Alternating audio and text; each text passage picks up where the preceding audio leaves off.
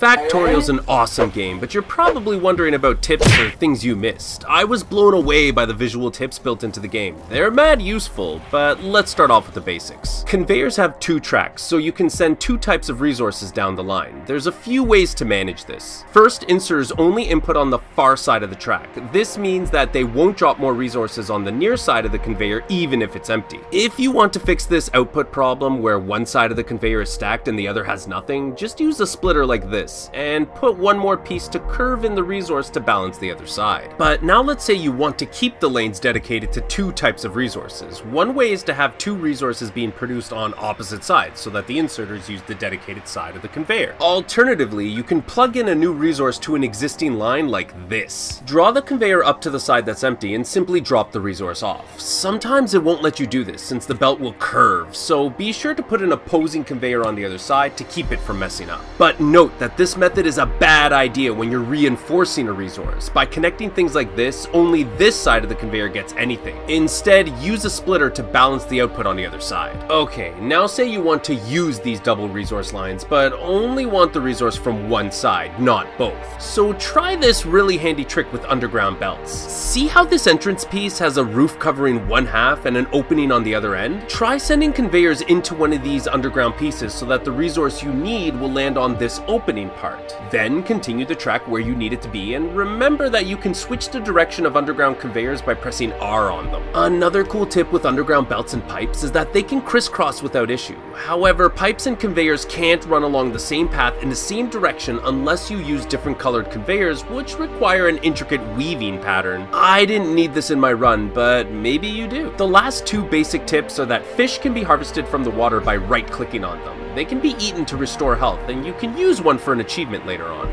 Finally, early on, use burner miners to feed each other. For example, place two or more so that they output into one another.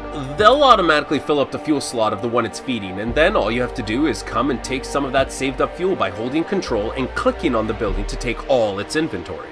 Right, there are a few important hotkeys and shortcuts you should learn, like the control clicking on building to take everything it has. Well, if you're in an inventory, control click will take all of the same type of an item, and if you control click on an empty square, it will take everything in the inventory. If you only want one stack of something, just shift click on it instead. And if you want half a stack, use right click. It's also helpful to press the left alt key to put a picture of what the building or storage has on top of it. Once you get access to these hotkeys, check them out. You'll find copy, paste, cut, and even undo. Don't forget, pressing R will rotate a building, whether it's already set or if it's being placed. If you hold shift while placing a structure or blueprint, it will place these ghosts to help you line everything up. I'll explain robots and logistics later, but if you have them, they can automatically build these ghosted plans for you. Also, if you're trying to place buildings but a tree or cliff is in the way, hold the shift click to ghost the building down and request the destruction of the obstacle in the way, which again, your robots will try to do if you have everything you need, like cliff explosives. Finally, holding F will pick up all the resources under your feet, and pressing Z will drop an item at your cursor one at a time.